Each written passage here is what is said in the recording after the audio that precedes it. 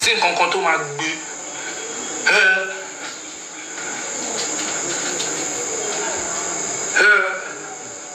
awúwo má ṣe afúyẹ́ má ṣe gbé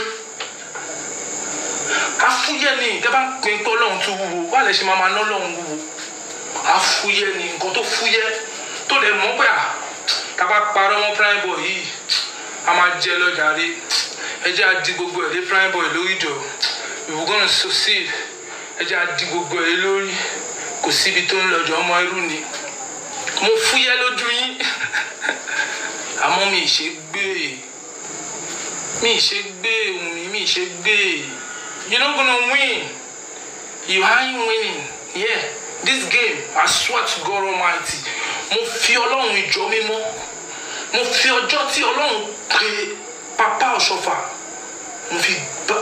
mo fi sọ̀rọ̀ you will never win you can't win this case o Ọlọ́run o àwọn people yóò máa mọ bó ṣe tóbi tó tó bá jọ mọ̀ pé ó tóbi ní tó mọ bó ṣe tóbi wọn ní dán yìí wò Ìyábọ̀ Òjó said Mohbad died in the house. Darosha said Mohbad died in the hospital. Múlẹ̀ ọmọ wèrè.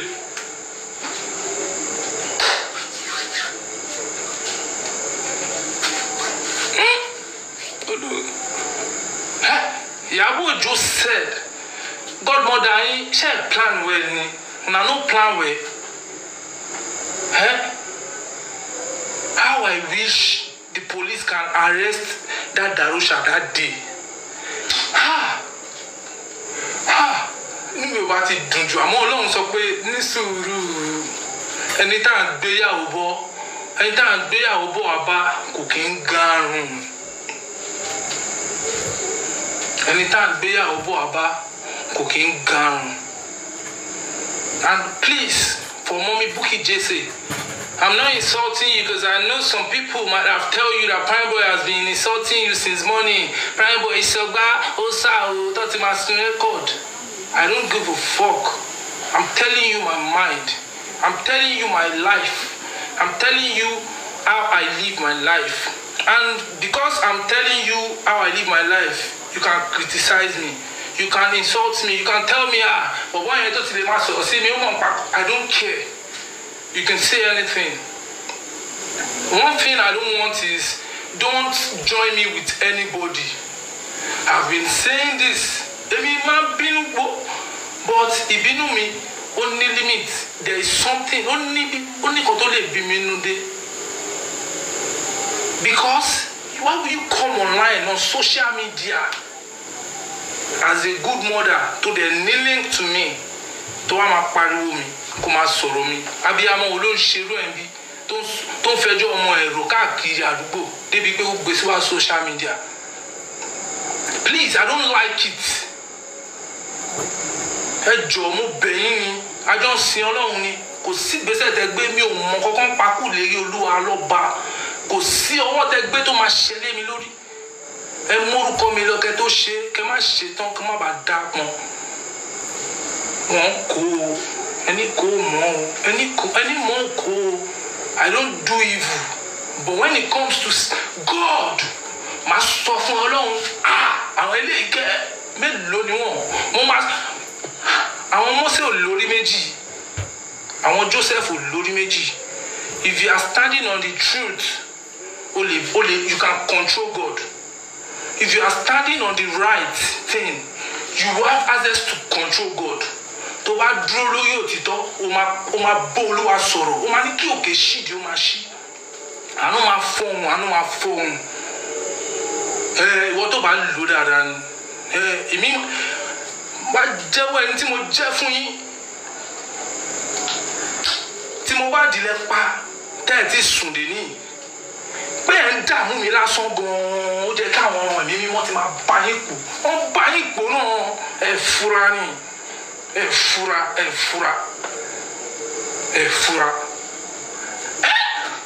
bẹ̀lẹ̀ àwọn tèmi là àwọn ọmọ líle ó bolóòbò àyíká ọ̀dọ́ yìí máa pè mí ẹ̀ àwọn ọmọ ẹ̀ bẹ̀lẹ̀ dà ẹ̀ máa tẹ̀ lọ́sì yẹn bẹ́ẹ̀ máa ẹ̀ bẹ̀lẹ̀ bíbù àwọn ọmọ líle ẹ̀bẹ̀lẹ̀bẹ̀ àwọn ọmọ ẹ̀bẹ̀lẹ̀bẹ̀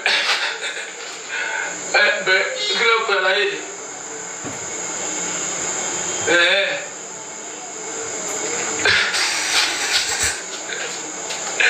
níbo ló wà ọmọ líle tẹ́lẹ̀ mo ti rí ẹ̀ tẹ́lẹ̀ tó bá jẹ́ lóòótọ́ abiyamọ ni ẹ́ ọ̀rọ̀ mi máa yí ẹ ju bí mo ṣe ń sọ lọ tó bá jẹ́ lóòótọ́ abiyamọ ńlá ni ẹ́ tó ń ṣàbíagbá àgbà ọ̀rọ̀ mi máa yí ẹ ju bí mo ṣe ń sọ lọ tó bá jẹ́ lóòótọ́ ìránṣẹ́ Olúwa ni ẹ́ ó dẹ̀ wá ń bí ọ̀rọ̀ mi máa yí ẹ ju bí mo ṣe ń sọ lọ tó bá jẹ́ lóòótọ́ ọmọ líle ni ẹ́ ọ̀rọ̀ mi máa yí ẹ gẹ́gẹ́ ju bí mo ṣe ń sọ lọ tó bá jẹ́ ọmọ tó máa rí ògolo ni ẹ́ tó fẹ́ rí ògolo báyìí tí ò fẹ́ jẹ́ kí ayé dùn burúkú mọ́ ọ̀rọ̀ mi ó máa yé ju bí mo ṣe ń sọ lọ bọ̀ ṣẹlẹ̀ ni táyé ti bàjẹ́ táyé ti dípẹ̀tà ṣẹmọ́ káyé èèyàn dípẹ̀tà kò lè yé ó máa wọ pé bọ̀bọ̀ yìí rude ló máa rí mi I'm rude boy I'm a rude boy to them I'm a rude boy mi ì dẹ̀ kí ẹ̀ gbogbo ọlọ́run pariwo tí mo bá di báwa láyé màá ti ṣe gbá tí mo bá di báwa láyé màá ti ṣàwò ọmọ yìí kò lè kó fi wálẹ̀ RIP we miss you ẹ̀ ń pariwo kiri ẹ̀ ń fẹ́ fún ẹ̀ ń ṣòṣì ayé yìí máa bàjẹ́ ọlọ́run máa tún yín láṣìírí ni àwa tá wà láyé tẹ̀lé mọ́ òótọ́ kí lẹ ti ṣe fún wa níbo lẹ ti bọ́rọ̀ wá dé ṣe bẹ́ẹ̀ kakú karùn ká ṣubú lẹ́lẹ́ ó dẹ́yìn gbìn ká tó fi kára wọn kùkù ní gbẹ́gẹ̀ sí láyé yín mọ́ wọn ṣe bẹ́ẹ̀ ẹ bá ti gbọ́ ìdílé owó dùn ní ẹ gbọ́ ìdílé gallant ẹ máa bẹ́sẹ̀ ní sọ̀rọ̀ ẹ fẹ́lẹ̀ ẹ máa tẹ́tọ́ tù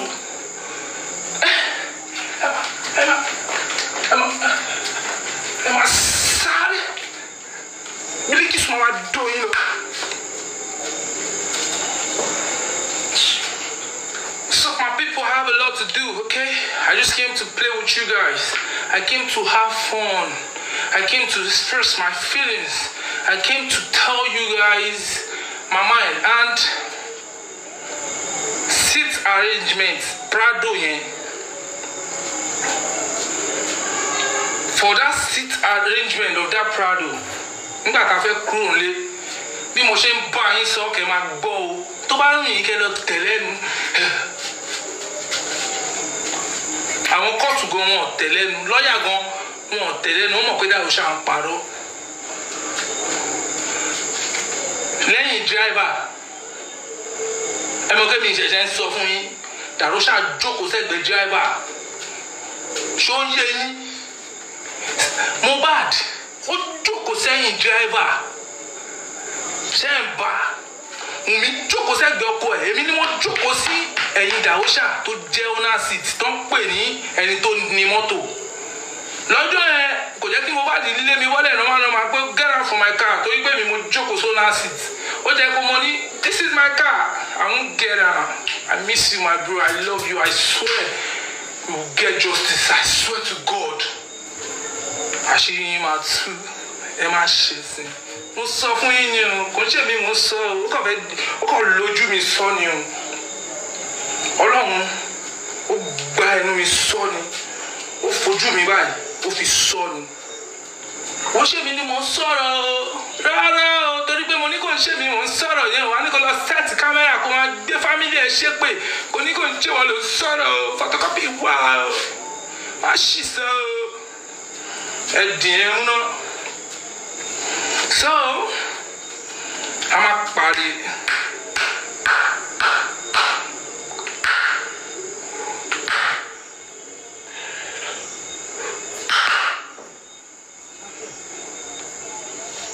bíríkìsì máa dó mi lọ my do any enemies ni I'm gonna fuck you all I swear to God I won't give up on this case I'm a fragile ẹ ní ṣoríire ẹ lọ bèrè gallant ẹ bèrè ọdẹ èṣì ẹ bèrè keep off wọn máa sọ fún yín ẹ ti gbé gẹ̀ẹ́sì transformer. Ain't tell me. What's up, my people? What's up, my family? I love you. I'm not a bad boy. I swear to God, don't believe them. I'm not a bad boy. I'm fighting for my rights. I'm fighting for my future rights. I'm fighting for my glory. I'm fighting for the future. Please, Emma Telenu, focus on justice. Focus on Primeboy. Digby. Kini mo sọ? Dúró tì mí, Digby. Emma kúrò, Emma yẹsẹ̀. Amari. We go see. We go nowhere. Ọlọ́run ajé oníṣòrí ẹ̀dàrú. Ó sọ ní sẹ́, ìwọ wá court with full confidence ó lè ń parọ́. Níbo ló ti lọ jáfa náà tó fi ní lọ? Ọmọ mi tó bá débẹ̀ rọ abádájọ́. Tó bá débẹ̀ Primeboy wọ́n máa mi. Tó bá débẹ̀ gbogbo wọn máa wáyà wọn máa gbára wọn. Máa fọ̀ ní ṣùgbẹ́ mo wà lẹ́yìn mílíkì. Bàbá yẹn lọ́wọ́ bàbá yẹn lọ́wọ́. Tó bá ti dọ́dọ̀ bàbá yẹn kó kọ́kọ́ fún bàbá yẹn mórò nù tó wọn lọ sẹ́wọ̀n nù. Ẹni yẹn ó kọ́kọ́ rú wọn lọ sẹ́wọ̀n nù. Gbogbo ẹ̀dìyẹ tẹ pa sórí èṣù jẹ́ o. Kò ṣe gbogbo nǹkan lèṣù náà gbà. Èṣù ń ṣalátẹnujẹ. Torí wọ́n pè lónílé oríta omi pé alátẹnujẹ ni. Èṣù ti ṣí fún yín. Nǹkan tọ́lọ́run bá ti dáwọ́lé báyìí èṣù máa ń sá fún yín. Get nǹkan tí Ọlọ́run bá ti dáwọ́lé báyìí tọ́lọ́run bá ti ní mo dé èṣù máa ṣí ni. Kẹ́ pa 1 million ẹ̀tìyẹ sórí ẹni wíẹ̀. Kẹ́ pa anything sórí ẹni wíẹ̀. Iwájú lè máa bá mi mọ́. Nǹkan kan ò dẹ̀ ní mú mi yẹ kúrò nínú mímọ́. Mímọ́ ló ń jẹrẹ mímọ́. Àwọn áńgẹ́lì kígbe mímọ́. Àwọn tọ̀run kígbe mímọ́. Wọ́n kígbe mímọ́. Mímọ́ lolúwa mímọ́. Àwọn áńgẹ́lì kígbe mímọ́. Àwọn tọ̀run wọ́n kígbe mímọ́. Mímọ́. Take care of my people. I love you.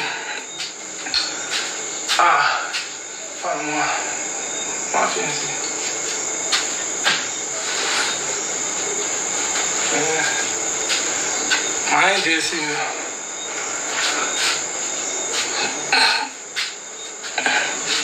What's up, my people? Kí ló ń ṣe? Mo ti fẹ́ ṣí nìyẹn, mo ti fẹ́ jápa. Mo ti fẹ́ já. Olóṣì tó ti ń tẹ wọn tẹ pánkọ yìí jẹ́ ìtẹ́ ọkọ̀ blọ́ọ̀kì. Ó dà pé moderator mi gan ṣiṣẹ́.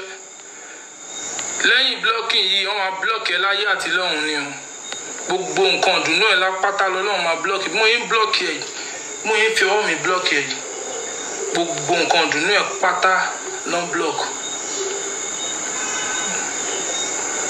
Gbogbo oríire ẹ̀ pátá ló ń blọ́ọ̀kì. Gbogbo ògo ẹ̀ pátá ló ń blọ́ọ̀kì. Gbogbo ògo ìrandíran ẹ̀ ló ń blọ́ọ̀kì lọ́run.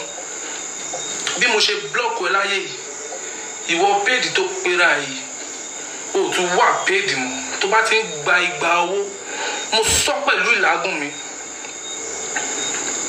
Mo sọ ni, o ní gba igba, o máa tálákà ní. Nǹkan tó ṣẹlẹ̀ sí mi máa ṣẹlẹ̀ sí ẹ, o ò ní wá bọ́n bẹ́ẹ̀. Bẹ́ẹ̀ mi ṣe fẹ́ bọ́n, bẹ́ẹ̀ mi ṣe ti bọ́n bẹ́ẹ̀, ìwọ ò ní bọ́n bẹ́ẹ̀. Bí mo ṣe ti bọ́n bẹ́ẹ̀ yẹn, ìwọ ò ní bọ́n bẹ́ẹ̀. O máa wò pé aṣọ lé aṣọ ọmọkùnrin yìí aṣọ Ọlọ́run wà lóòótọ́. O máa mọ̀ lára. Mo sọ mi ìdásọ. Mi ò fẹ́ mọ kò tó wà. O máa dìbànújẹ́ nínú ìdílé yìí ni. Ìwọ péèdì yẹn, God punish you. So my people, what's up?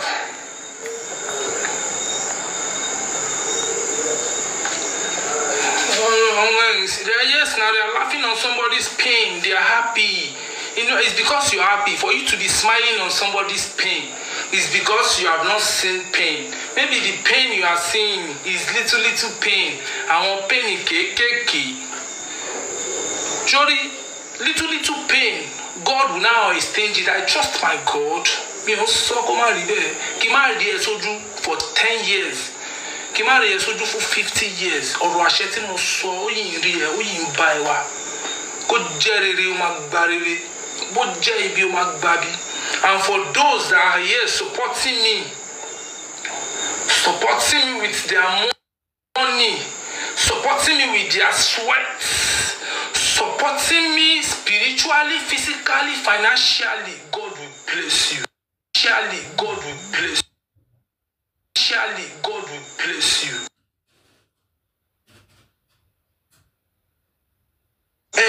Jà fún ẹ̀tọ́ ọmọ ènìyàn torí pé ẹ dúró ti ìlérí Olúwa, nítorí pé ẹ fẹ́ òtítọ́, ẹ dúró lórí òtítọ́. Gbogbo ìbànújẹ́ ayé ọmọ yín báyìí lọ́lọ́run máa bá mi parẹ́. Àṣẹ wákàtí yìí ni mo lò nìyẹn. Àṣẹ 7:30 ni ó jáde, kò tún wọlé mọ́. Gbogbo ẹ̀yin that are fighting for justice spiritually, physically, financially, kò ní tán fún yín.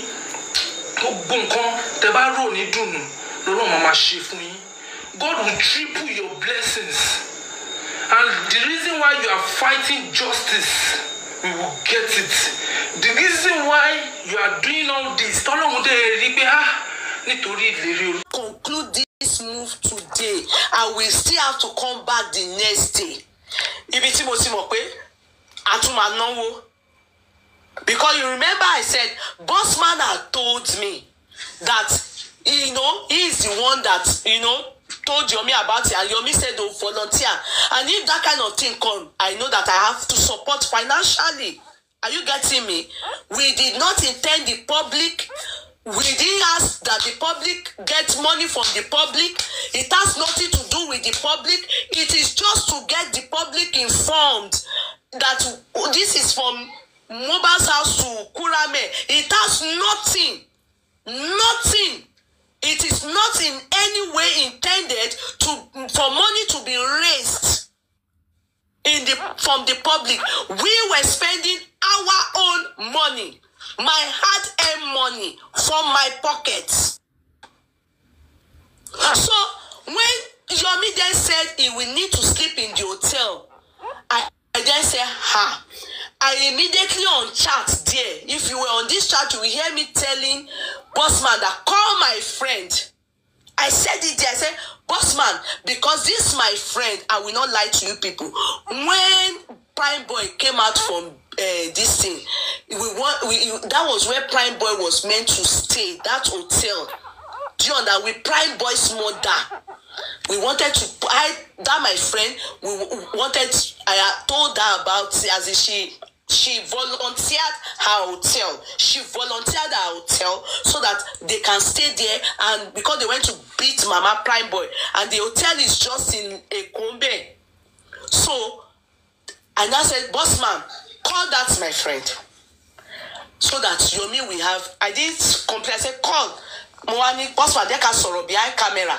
And I said, Bossman, call that my friend now. Tell her that please, she should reserve a room for Yomi so that Yomi can sleep there. Remember, it is not intended for the public to raise any money. It is not for the public to raise any money. It is from our hard-earned money, from our pockets. Torí Kemi bá ṣe nǹkan, mo like òtítọ́ àtòdodo. Mi ò fẹ́ báyìí, mi ò dẹ̀ fẹ́ nǹkan kan tó máa ba orúkọ mi jẹ́. As I am like this, I have my own children. Mi ò ní fi kú ọmọ lọ́mọ kí n fi raise owó. Ọlọ́run ò ní jẹ́ kí n rí. If I can't use my money, I would rather stay mute. So the intention is, help me get hotel for him.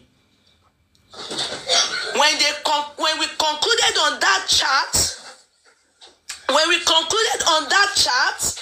the next thing is that Yomi refused that he won't go to that hotel because the hotel is in Obalende, and he was at Lekki, and that my friend said, her daughter lives in Lekki. It is just 15 minutes drive. And since somebody, Biodun, whom I think dropped now, because I see Biodun here before, but she has left. Reasons best known to her. You understand? Biodun was the one that went. You remember Biodun was the one that went to meet Yomi there upon seeing Yomi online that day. Remember that the first day he came on this platform, the reason is because he knows that Bossman was the one that initiated the plan and told him he wanted to do it on behalf of Bossman so that the public can know how far, in Kpãiii. Now, after you did that kind of thing, you said you were not going to go to that place. You would rather stay in a hotel in Lekki. So that my friend got very upset. Because number one, I told Bossman to book hotel. I had to beg her, don't be angry. She's a woman. You understand? I had to, don't be angry. It's not like that. Shisha was really upset that, this was exactly what we did during Mama Primeboy's issue, to where that one too was scared that maybe we wanted to buy her when they wanted to buy her in Ikorodu, and we said let them go and help us keep her in that hotel. I told her, my friend, please give me a room so that she can, at least she volunteered that she would accommodate her there for some time, she and Primeboy, so they can at least hide their head. So booking hotel and then later on the person will say that they are not coming. It's not good for hotel business. You understand? So I apologize and said, please, you shouldn't be angry. Yomi said it is far. It is far. So that ended it. So when that happened, the thing that then shocked me the most in this matter is that Yomi the next day was still with Biodun. You understand? Yomi then messaged me and said he's stranded. He's sick. I was even asleep. That he's sick, he has malaria. He then said talking on security problem as well. And I said, Yomi, in the first place, I volunteered the hotel for you. You should be in that hotel where you will be well taken care of. That, my friend, will provide food, provide everything. You are not supposed, you're not supposed to you're not supposed to be at that time of the day, very unhealthy hour. You understand? He said he was sick, he was having malaria.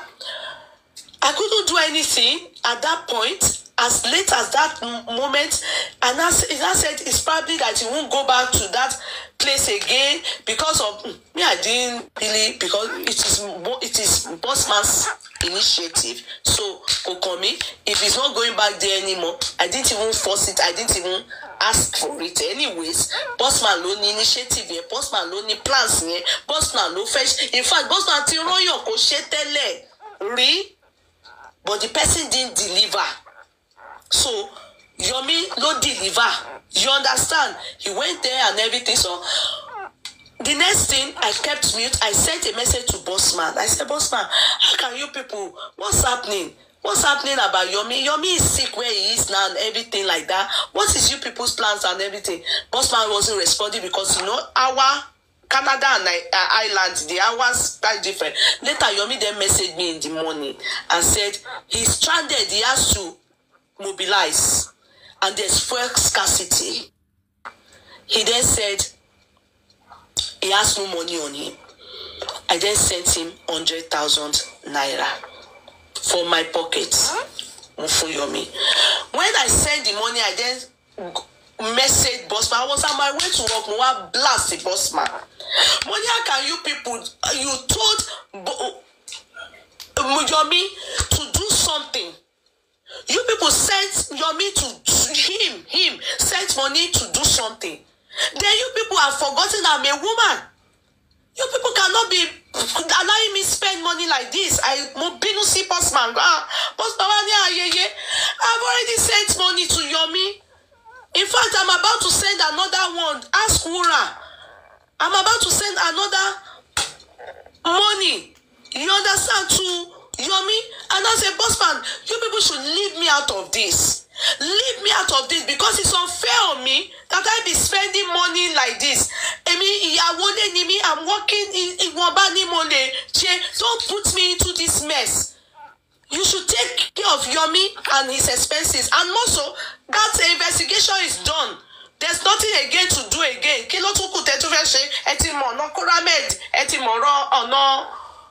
Perez, 3 hours, minutes that is in between it. That's okay. There's nothing more that you people need to be doing again. Bossman Sha told me I should calm down, and I got really angry with Bossman, but I left Bossman, I went to work. So later on, they now gave me a call. That was the next day. Before they gave me that call, if people remember that Yomi came on this platform, I told you, please, Yomi, no, let me talk. If you all remember, I said, no, Yomi, please, let me talk. I don't want to. It was Yomi that told me. After that day, Yomi then asked me a question in front of Bossman. I said, somebody told me not to come to you again. That you are having problem with Baba Mohbad's blogger. That's how he said it too. That I having problem with Baba Mohbad's blogger, and the person told me that Baba Mohbad's blogger have spent a lot of money already. That he should go and meet Baba Mohbad's blogger. He should go and work with Baba Mohbad's blogger. Do you understand? I felt, what's this one? And I said, Bossman, me, I have to tell her, I said, me, having problem. I don't have any problem with anybody. What are you talking about? If anybody comes to meet you about Baba Mohbad's blogger and coming to tell you that you shouldn't do with me, you should go and do with Baba Mohbad, that's your business. That was before the day, that was when he came on my platform and told him, don't come here, I don't want to hear anything from you. Let me talk. Don't you understand? So that day I addressed the issue. I said, those of you going to go and be telling people that I am having problem and you are stopping people from coming to my platform so that we can work on justice for Mohbad. It was Yomi that told me, and he told me in front of Bossman. It has to stop. Then Yomi then came. You were trying to stop me from saying it. And I felt, no, you can't come and tell me something. It's like divide and rule. You understand? You can't come and tell me something. Then you people will be doing some things. Then me, I won't talk. I will be looking. Then, I don't know who told him. He said somebody told him. He said somebody told him that he should stop doing with me.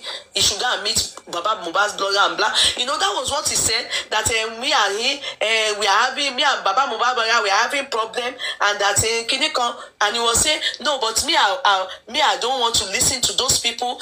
You see, that thing got me kind of. I became very funny about Yomi. I felt, no, this is not right. So I came that day and I was very angry. Remember that even a day before, Baba Mohbad blogger had brought spending, they were abusing me and Bossman. If you people remember. So it was Yomi that came to them, they said they should not do with me. They want to cause, there's something happening here. You understand? There's something happening here, but I'm not going to play into Yomi's hand and play into whoever sent Yomi to say that. If it is true, anybody told Yomi that. But at least I'm not the only one. He said it right in front of Bossman. I then said, Bossman, are you not going to talk? Do I have problem with Baba Mohbad's blogger? I expected Bossman to relay and relate the message, the story of what happened. But Bossman anyway, the people I owe it to is the public. I knew something was going to happen, so I wanted to come to the public and relate it to the public. Are you getting me? Now, get me right. When I was explaining myself and talking, I was so angry. I was saying that you people should just leave me. Do yours, let me do mine. Why are you people going to meet some people and they, like Yomi said, they came to meet him, he shouldn't do with me. You understand? I'm spending my money. I am spending my hard-earned money since they have been doing this justice for Mohbad. That day I even said it. That was the day that somebody then gave me lion. Itori mo so money. It don't go into shit. All you people have been doing tap. Even on this platform, it's not mouth. Yomi cannot say he has not received over 1 million on this platform, if not more. That day they were giving him everybody. Anytime Yomi comes on this platform, people they give him gifts. Emi got him on check host of the platform. I don't think I've received anything like that since I've been doing the two people that have given me something reasonable on this justice for Hilary and one other person that gave me one day when I was talking on that case that Yomi tried to stop me from talking. I don't even know how it works. But you people will be going up and down. My monetization was taken away from me. A page I built before even the demise of Mo. It was taken away from me because of Mohbad's case. It hasn't stopped me from talking about Mohbad. If there was ever a time I stopped talking about Mohbad, it was when inside justice for Mohbad people were giving me stress. I needed to move several steps back. And when I came back, I decided not to have any dealings with those people anymore. I dealt with the ones that I understood them and they understood me. So as I was saying, now Yomi then went away that day. I didn't say anything. I've passed my message to the world that you people should stop talking about all this going to meet Yomi. Don't do with this person, do with this person. Well, can you get me? Then Yomi, the next day they called me. I'm sorry to say this. Mr. King knows. Sometimes you say don't talk, but I can't hold lies. I can't hold anything that, in the future, I will say, why didn't I talk? I missed a call from Mr. King, Yomi, Ultimate, Ryan, the boss man, all of them. I missed a call from them. I think I was at work that day. And later on, I then got the information that